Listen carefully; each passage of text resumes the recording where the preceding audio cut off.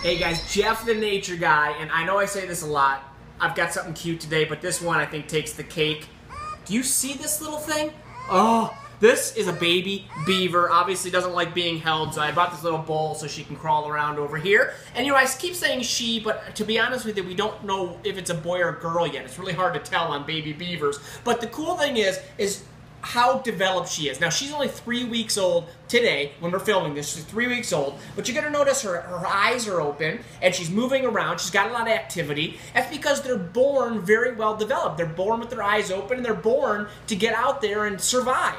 And the amazing thing is that she'll be on mom's milk. Now, here at the zoo, that's a different story. We'll talk about that in just a minute. But in the wild, she would be on mom's milk for only about 2 weeks and then leave mom. Well, stay with mom in the house, but leave the milk and start eating her own food, twigs and things like that. So it doesn't take long for them to what we call wean off of mom's milk. That means stop drinking mom's milk. So in the wild, this young lady would already start being on her own and finding her own food. It's amazing how fast they develop out in nature.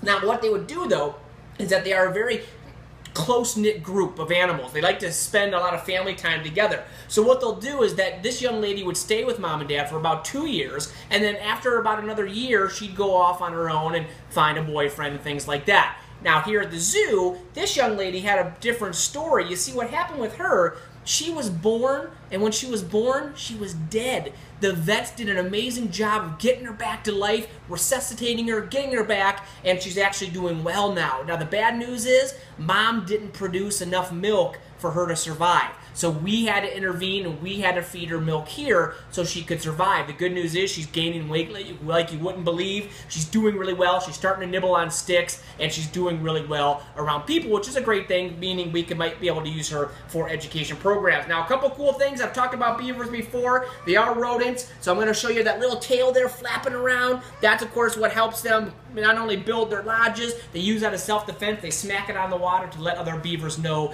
there's danger. Not to mention that, webbed feet. Take a look at her feet, very webbed. That allows them to swim very well. And last but not least, she doesn't really have them too big yet. They're there, but little teeth in there. When she's bigger, just like any rodent, she's going to have big, giant orange teeth. That's going to allow them to, of course, chew through all that wood that they love to chew to knock those trees down. But guys, you gotta come see this baby Shiloh. We are hoping she may be available for you to see maybe in a month or so if things go well with our introduction with mom and dad. So until next time, guys, I am Jeff the Nature Guy with Shiloh, the baby beaver, probably the cutest animal we've had yet on the series. See you soon.